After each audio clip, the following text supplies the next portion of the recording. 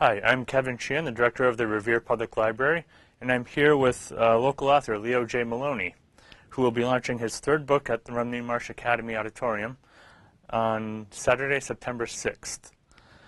Leo has served as a deep-cover black operative for a clandestine government agency accepting highly secretive missions throughout the world. He has also served as a police officer and is a licensed private investigator in Massachusetts.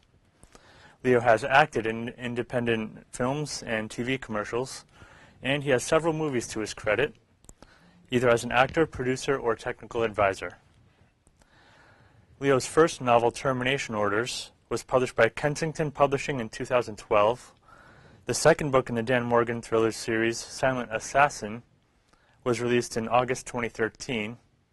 The third book in the series, Black Skies, is due for release in August 2014. And a novella, 12 Hours, will be released in March 2015. He has spoken at the library in my town of Billerica, and unfortunately I had to miss that one. And he's also spoken in Stoneham, Draca, Quincy, and the Boston Public Library, and as well as others. So thank you for coming. Thank you for having me. You have such a wealth of experience here. I have to rely on my notes. I apologize. No problem. You are a Black Ops veteran with over 30 years of experience in the field. What led you from the clandestine world of espionage to becoming a writer? Well, during my career, especially in the later years, my partner and I had talked about writing a book together when we both retired. Unfortunately, he passed away in 1997. And then when I retired in 2001, I had basically given up on the idea. But once I told my immediate family what I really did for a living, because nobody knew that was part of what I did, nobody could know it was for my protection as well as theirs. So after my telling them and after them getting up off the floor, they started to ask me questions about it. And there were certain things I could talk about and certain things that I couldn't and certain things I wouldn't. So I began telling them things that I thought that I could tell them and that they might find interesting. And at some point in time, my wife really started to talk to me about, you should write a book, you should write a book. And I kept saying, no, I don't want to write a book, I don't want to write a book. I didn't have any formal training as a writer, and I just thought it would be a lot of headaches that I didn't need. I was retired and wanted to enjoy my retirement. And, shortly thereafter, I began telling some of my friends. And then my wife told some of our friends, and then I told my daughter. So they really got on me about I should write a book. So this was in 2001 or 2002. Excuse me, in 2007, I finally gave in and decided I would write a book. But what I decided to do was write it as fiction, but based on certain events that took place in my career. So in every book, I dropped something in there that actually took place, but without dating it. When I signed with Kensington in 2011, we signed initially a 2-book deal with an option for 7 more. So right now I've just completed my 4th, working on my 5th, and what they wanted me to do was not date the character. The main character is Dan Morgan, and that's based on me. And his code name was Cobra. And but they didn't want him dated. So what they've allowed me to do is, when I write, I can take things that are happening in today's world. And I found that I had a knack for taking facts, mixing them and creating with fiction, and creating a pretty good story.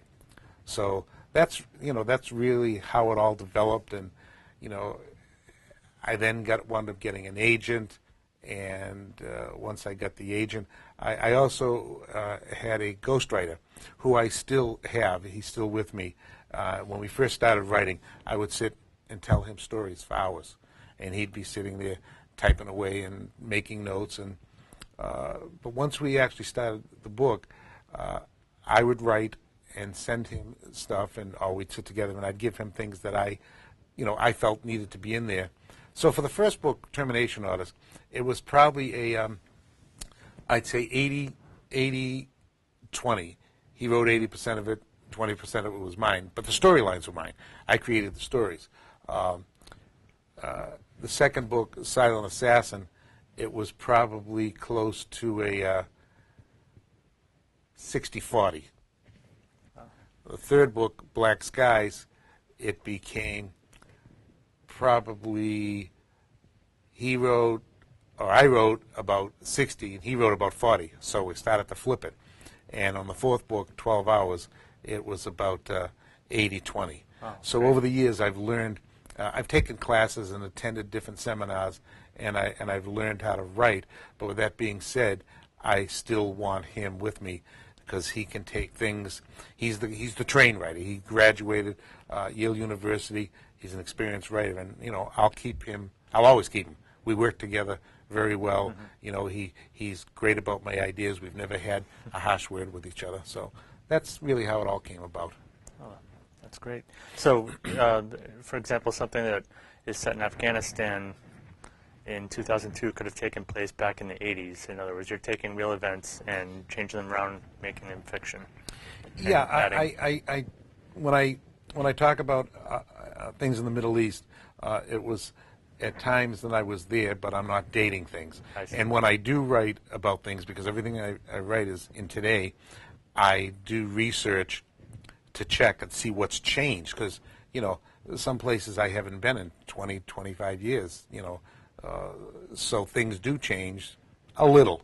So I just check and make sure that if I'm going to talk about a specific area, that, I know what I'm talking about and that it hasn't changed. And I say something and someone will go, oh, no, that's wrong, that's not there. Because things do change. So, my research itself, when I research a book, my first 3 books, I didn't do a great deal of research, only updating stuff. The storylines in the books itself came from experiences and things that I had either done myself, seen, things like that. But the fourth book, which was the novella, which comes out in March, called 12 Hours, that's actually done in live time. And I did a ton of research for that. I actually went to New York and spent several days in New York doing research about Penn Station, Grand Central Station, and the Waldorf. And I learned really a lot of things about New York and about those particular venues that I didn't know about. And they all have a major part of the major plot lines in the book. So that was pretty interesting. I did enjoy doing the research, and I like being out in the street learning things. Speaking of being out in the street, you were also a police officer as well as a private investigator, a movie actor, and as well as a black operative. Which of your many careers have you found the most personally fulfilling? Well, I'd say my black operative career. What I did as a black op, I was a contractor. So by that, it allowed me to accept or refuse assignments as I so choose. And when I took an assignment, initially when I began working, I took assignments that I thought was in the best interest of our country. And it's something that I had to feel strongly about. If I didn't, I'd just say no, and that was the end of it. But as time went on, and I have a daughter, and once she was born, I kind of decided I wanted to do things that I felt was in the best interest of her future, and then the country. And, when I did things, I always did them that I really had strong feelings about, that it was the right thing to do and that I would make a difference, or at least hoped I would make a difference. Sometimes I did, sometimes it didn't. Sometimes there were just scenarios where there were things that would happen that if someone interfered one way or the other, it changed things. So, but overall, that and it also got me. I traveled the world. I'd seen things, been places, and experienced things that most people never have the opportunity to do. And I think that's, you throw all those things in, it's been quite an interesting life. It sure has. I can only imagine, and read your books. Well, when you read the books, you're gonna. I tell people when they read them, they're going to see things and they're going to say, is this real? Is that real? And I tell people, if once you've read the book, if you really want to know, if you email me, I'll most likely tell you, I'll answer your question.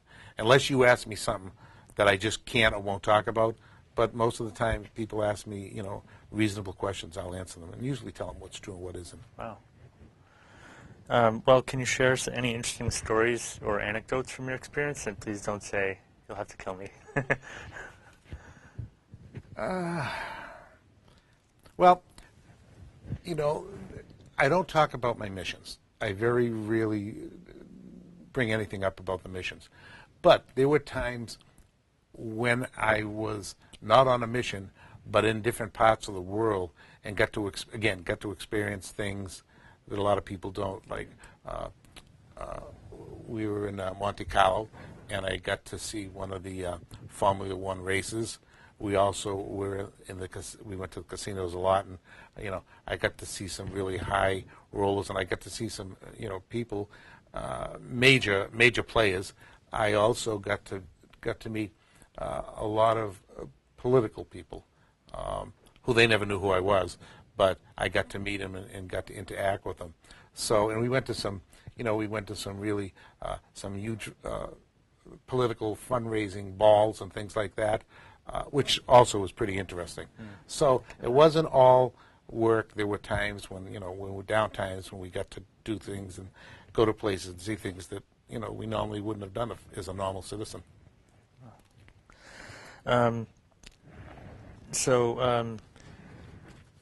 You've already you already answered my question about the research that you've done. Is there anything particularly, you mentioned the New York and the Penn Station. Have you ever dug up any other interesting information in your research? Yeah, well, let's go back to New York. When I did my research for Grand Central Station, I was lucky enough to meet a guy. He was called the Train Master. He was an old-timer, and he worked for Grand Central Station. He's been there forever. And he took myself and a very good friend of mine, Dr. Jones, who had gone with me, and he took us on a private tour of Grand Central Station. And he showed us things and took us places that the public doesn't know about, the general public doesn't know about, and will never see. We were down as far as 9 levels down underneath.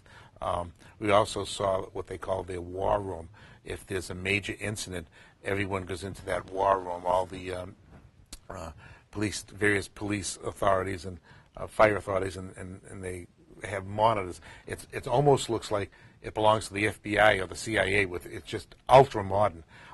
He also took us down into the basement, and he showed us this area where there were some machines, and I can't think off the top of my head what they were called, but during World War II, the Army had people headquartered at Grand Central Station, and these machines that ran were a type of generator that if they went down, it would shut down the transit system on the East Coast. And a lot of the Army moved their people and their goods through the trains. So they actually had it under guard.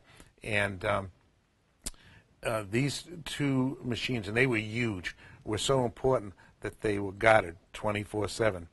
And if you had the misfortune of getting down to that basement, you would immediately be arrested and kept in prison during the rest of the war. Wow. And it didn't matter who you were.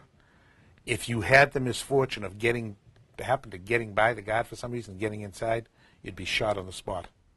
And the reason being because something as simple as sand could have taken these machine downs. And actually, during the war, Hitler had got information about these and sent 4 spies over to the U.S. They came over by submarine. And it turned out that two of them were caught relatively soon. An off-duty, I believe it was Coast Guardsman, saw the sub and reported it, and 2 of them got picked up right away and went to prison. The other 2 actually made it to Grand Central Station and got down and one of them, I believe, was shot, and the other one was arrested. Wow. So that was pretty interesting. Yeah. And another major thing I found was he took us and showed us President Roosevelt's private train. When Roosevelt would come into New York, he would come in through Grand, and then there was a special track that would take him underneath and take him to the Waldorf Astoria. And Roosevelt would have his Pierce-Arrow in the vehicle, and because he had polio and he never wanted anyone to see him not walking, they would transport him in his vehicle off the train onto a platform into an elevator that would take him 12 floors up to the presidential suite. So when I saw this train, it was marked. It still has initials on FDR. It's been sitting there, probably 50, 60 years at this point in time. But it was pretty cool, just seeing it and knowing the history of it. And there was some things on, like up top. I had noticed that there was some turrets, and they were things that held machine guns. The Secret Service had machine guns all around the train, so if the train was ever attacked, they could fight off the attack. And the other thing I noticed, that underneath the train, there was this really, it looked like a suspension system, but a spring system, but the guy, the train master, didn't even know what it was. So I got underneath and I looked at it, and then I figured out what it was. What it was they built a custom system for him because he was crippled, and the trains back then didn't have the type of springs and cushioning they have. So what would happen is he'd be bouncing back and forth like a rag doll. So these things were stabilizers, which prevent him from going back and forth. I found that pretty interesting. And he didn't know that, but I figured out what it was. And then I actually looked up, and that's what it was. Wow. I was right about him. So I thought that was pretty cool. And just the whole underground thing and seeing all the various, and there's some things I can't talk about that he asked me not to.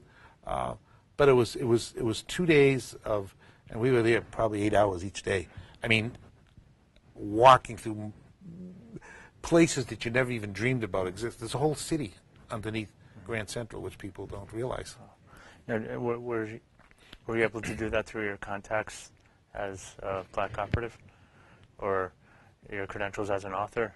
You mean the tour? Yes. Well, what happened was I had called Grand Central Station, and I said I'd be interested in getting some information, and they connected me with this guy. So when I spoke to him, his name is Daniel Brucker. Nice guy. But when I spoke to him, I told him that I was an author and that I was going to be doing a story about New York, and the Grand Central was going to be part of it. And I'd like to know if he could give me some insight.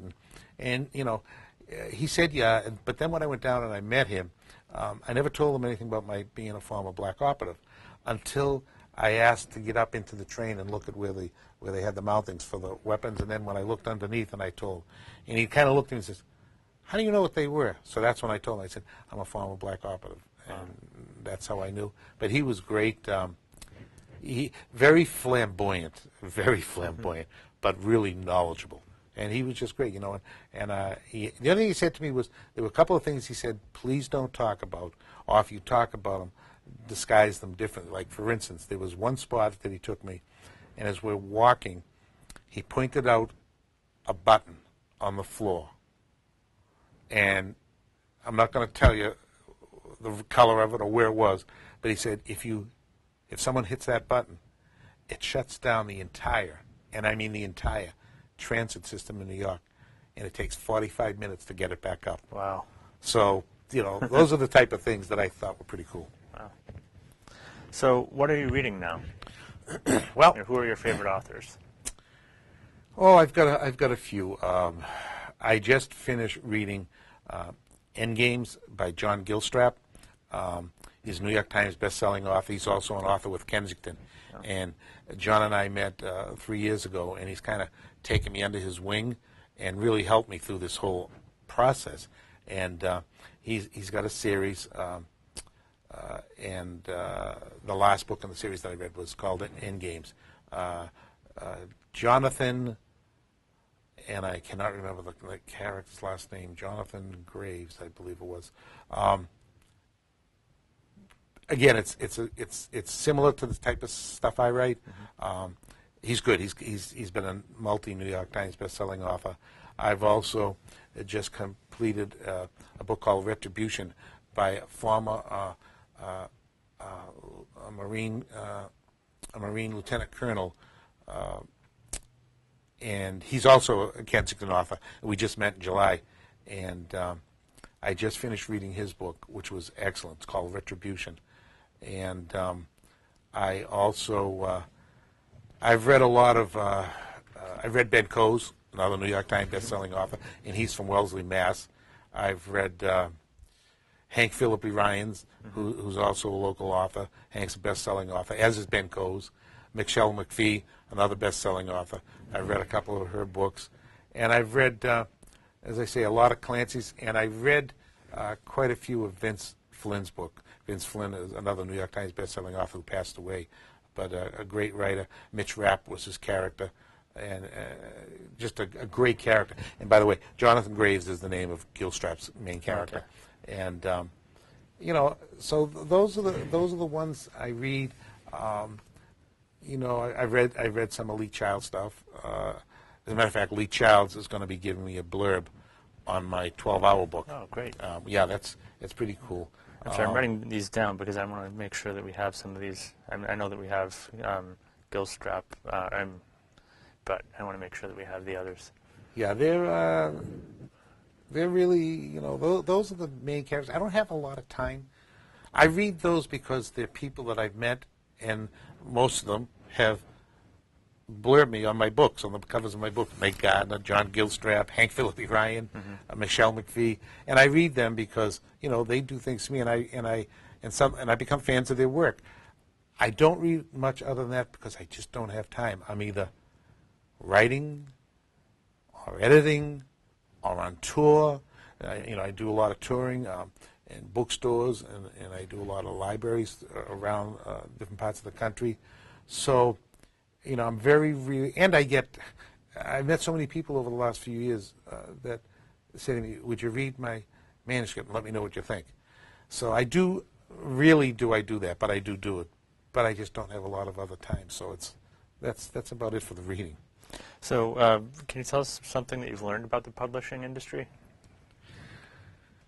I think the biggest thing I learned is when you think you're done, you've just started. And by that I mean once I'm done the manuscript, I will send it in to my editor. And my publishing company is Kensington Publishing in New York, and my editor's name is Michael Hamilton. And you could not ask for a better editor. Her and I have we've become, not only she is my boss, I'm her employee, we've become very good friends.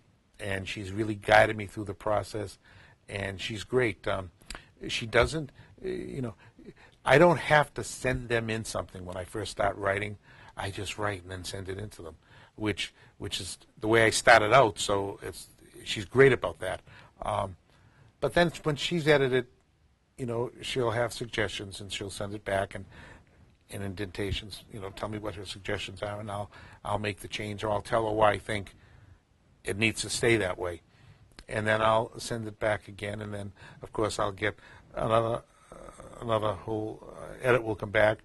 And then once that's done, then they'll send it, there'll be another editor where it goes to the copy editor, and they'll send it back to me again just to make sure that there's nothing that I left out, or spelling's correct, or the periods and the commas are in the right place, that type of thing. And then once that's done, then really all the promotion stuff starts. And that's changed over the years. It used to be that the publishing company did everything. They do a lot, but they also expect the authors to promote their books. So I promote my books in a lot of different ways. I advertise in particular places that you know, the people that read my genre will see. I do a ton of, as I say, appearances, personal appearances, and you know, these are all forms of advertisement. And the more you do, the whole trick in the beginning was obviously nobody ever heard of me. Well, thank God I'm in the position now where that's not true anymore. I've got a really good following. The books have done very, very well, and each book does better. So, you know, you think there's a lot more to it. You're constantly promoting, whether it's interviews, whether it's personal appearances. It never stops, and it's one right after another. So it seems like you're always doing something. So just writing the book, and you think you're done, you're really not. Well, that sounds great. In fact, you told me, I need to share, that your books have been optioned for movies, which is yet another thing that has opened up for you. Yep, I've been lucky enough to have Termination Orders and Silent Assassin optioned for movies by Amber Entertainment, which is a company that's based, it's an entertainment company that's based in both L.A. and England, and one of the primary owners, named Eileen Mazzell, came down with me and met with me last winter and told me they were interested in taking my first two books and making them movies. She had actually been visiting up in Newburyport, went into Sam's Club, saw my Termination Orders book, bought it, read it, and then contacted my agent. And he set up a meeting, and she came down, and we went to lunch, and the process began last December. But at this point in time, we've got a deal in place. The screenplay is being written, and it's under process. You know, it's under, hopefully, I don't have a date. There's another thing. There's a big process to this. First, you sign the option. Then once the option's signed, then they got to get the money in place. Once the money in place, which we know it is for this, then what they'll do is they'll write a screenplay. Now, I know the screenplay is being written in England, but they're going to shoot the movie in England. Once the screenplay's done, then they hire a director. Once the director is hired, the producer's in place, then they start their auditions. Once that's done, then they start their movie. So the whole thing could take at least, from this point in time, I'm guessing approximately a year. It depends on how long the shoot takes. It could take anywhere from 3 to 6 months. And then once that's done, then it goes into editing. So I'm hoping it's going to be out a year from this coming December. Wow. If not, then which will be 2015. But if not, then the spring of 2016. It just depends on how well everything goes. But it's a process. It definitely is a process. Do you have any advice for aspiring or struggling writers out there? Yeah, the first bit of advice I would give them is write a commercial book. Write something that's going to sell. And when you write a manuscript, send it out to 2 independent editors and have them read it. Don't ask your family, don't ask your friends, because they're going to lie to you. They're going to tell you it's good. You want to know if it's really good or not, because you don't want to waste your time and money if it isn't. By sending it out to two separate independent editors, they're going to be honest with you and tell you continue or not continue. Then the other thing you want to do is you want to get yourself an agent. And you have to find yourself a good agent and you can do research and find out what their strong suit is, if it's in your genre. And if you get yourself an agent, once you do that, then it's their job to go and get you a book deal. I kind of backdoored this. It didn't go that way for me. Excuse me. I actually went to an event, and that's another thing. I go to many events throughout the country. I go to Thriller Fest, which is one of the biggest conferences for writers in the world, and it's in New York every July. And I go to BoucherCon, which is in different parts of the country. I go to Killer Nashville, which I'm going to Killer Nashville next week, and that's a huge conference. And matter of fact, Silent Assassin is up for an award called the Silver Falchion Award for Best Book of the Year. And so I actually went to Thriller Fest with the idea of getting an agent. And when I went, I talked to 3 or 4 agents, and I thought I had one, but then it didn't work out. For whatever reasons, it didn't work out. So I said, you know what, I'm going to self-publish. And I did. I self-published, and because of my... I had a lot of different cover stories when I was a black operative. One of them was being an antique, classic, custom car broker, which allowed me to travel the world. And another one, I owned a promotions company. I owned several companies. But the companies turned into be businesses, and I learned a lot from them. So I decided that I would self-publish, and then I knew how to promote. So I surrounded myself with people in the book industry who had been there, and I got a graphic designer. I got a guy that had edited. He got me a company that actually printed the book. They're up in Canada. And I got these out there. And I went to my local Walgreen store and spoke to the manager and said that I was a local guy and I self-published a book. Would they consider taking it under consignment? And he asked me for the book. I let him take it. He read it, called me back 2 days later and said, I've got you in 9 Walmarts in Massachusetts, but I've also talked to corporate, and you're going to be in 26 throughout the country. So I got my books out there. Then I got them in something called a paper store. Then I got them in various other independent bookstores throughout the country. So because I promoted, I knew how to promote, I really got it out there. And I got, in my local publicist, which is Sky Wentworth Publications, Sky got me interviews on local radio stations in Boston and newspaper interviews. So the book kind of took off. Different cover, different thing than it looks like now. But then my now editor, Michaela, was down Cape Cod, went into a store that I had it in down Cape Cod, picked it up, read it, called me like 3 days later and asked me if I'd be interested in talking to them about a mainstream publishing deal. I said, okay, and that's how it took off. That's great. So the main, getting back to the someone that's writing, first of all, you really need to write what's good. If it isn't going to sell, then don't waste your time. But with all that being said, if you believe in what you're doing, don't let someone tell you you can't do it. Go for it, and try to get with a mainstream publisher. And if you do, then you're one of the lucky ones. Because a lot of people out there that've been writing for years and years and years. I was so lucky. I did this. I wrote a book, and 3 years later, I mean, from the time I started writing till the time I got my first book out with a mainstream publisher was less than 3 years. That's and that's unheard of. And now I've got a movie deal. I've been very, very lucky, very lucky.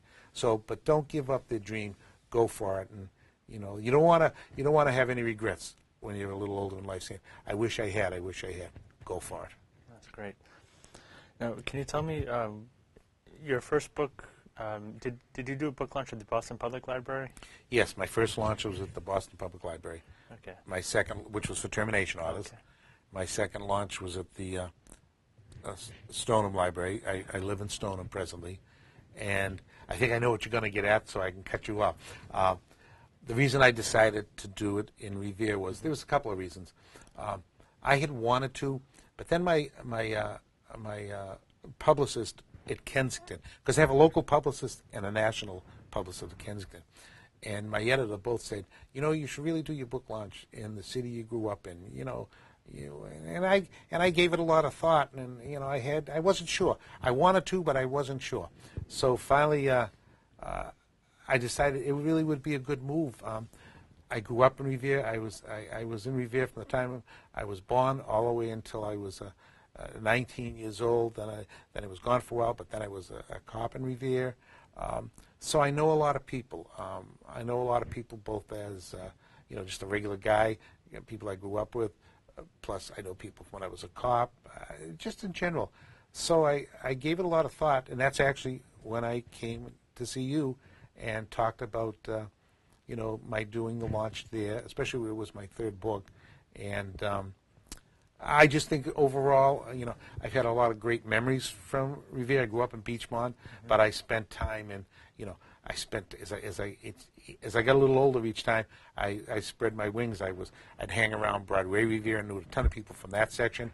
Up the other end of Broadway near the pool room, I knew people and hung around people from Shirley Ave, from the Point of Pines. So I spent a lot of time in different parts of Revere, and I have a lot of good memories as a child. I remember the beach when we were young, what it was like. Nothing like it is today. And there were just a lot of really good memories of places and people and friends that I made over the course of the years. So when everything was said and done, it made sense to come home. And I'm glad I did. We wound up, it's going to be at the Romney Marsh Academy. And I think it's going to be a really good event. It has the potential to be huge, and it's free. There's no charge to come. That's great. And I think people will enjoy. I'm going to do some talking about the books, about my writing. There'll be a Q&A session. There'll be people will be able to purchase the books. I'll be signing books. There'll be refreshments. Matter of fact, I have a woman who I met a year ago who wanted to start a fan club for me. And she's an attorney, so she's pretty normal. I thought, when she told me this, why do you want to do a fan club? But she's a big fan, and she's read my stuff. So she's actually providing a cake. It's going to be the top of the cake is going to be the front cover of the book. Wow. Which, pretty interesting. Yeah. So there'll be refreshments there. I mean, it will give me a chance, hopefully, to see all the people that I haven't seen in, some people 30, 40, 50 years. And I think some people will come out of curiosity. Mm-hmm. Some people will come because we were friends and they haven't seen me for 40 years. Some people will come because they don't like me and want to see what happened and hoping I'll screw up with the books. And then I just think there'll be a lot of curiosity. But, I think it'll be a good time. Everybody would enjoy themselves. When you tell people about your Black Ops career, do they ever have an, oh, that explains it moment? Yeah. Depending on who it is, sometimes what they said to me, they'll look at me and go, that makes sense. That's where you disappeared. That's why you weren't here. That's why. Because I'd be gone a lot. I'd be, gone for long periods of times. Not a lot of people because, I'm depending on who I'm talking to, it will depend on how much I say. I still keep everything close to the vest, and there's a lot of things that I won't talk about. And there's a lot. Sometimes you meet people where, they just don't grasp the whole thing, and so it just depends on who it is. But it's nice when I do meet somebody, and then you see that look on their face, like I've met people go, "You write? I didn't think you could read, let alone write." And that, so there's some funny things that happen. I ran up against some funny things over the past few years. Are you hoping some of your former teachers show up? Oh, I highly doubt if any of my teachers are alive. I mean, really, I'm 67. There might be a few here and there. Matter of fact, one of my teachers that I remember very well is Joe DiCarlo from Revere. Used to be senator, and he was my teacher at the Garfield. And I know Joe's alive, but other than that, I don't actually know how many would be alive. But yeah, I would love as many of my former teachers, friends, people that I hung around with, people that I knew but didn't know me all that well. I just think it'd be a fun day and an interesting day, and it'd be good to see all these people I haven't seen in years. Yeah, great. Well, I'm glad that you agreed to do this here in Revere because I'm really hoping to expand the adult programming. It broke my heart that you've been to all these other libraries, including the one where I live in Billerica, and I wasn't able to attend. And unfortunately, the library is so small that that's why we agreed to do it at the Rumney Marsh Academy. And I want to thank the Revere School Department for letting us do that, to use their auditorium at the Rumney Marsh Academy. So it's Saturday, September 6th from 2 to 4, I believe it was? Yes. Yes, 2 to 4. Your books are available at Barnes & Noble and Amazon, Apple, Google, and other major online retailers? Kobo, and if you go to my website, www.leojmaloney.com, you can get more information about them up there as well. Okay, great. Well, thank you for coming. Thank you, Kevin. I appreciate it, and I look forward to seeing you on the 6th. Same here.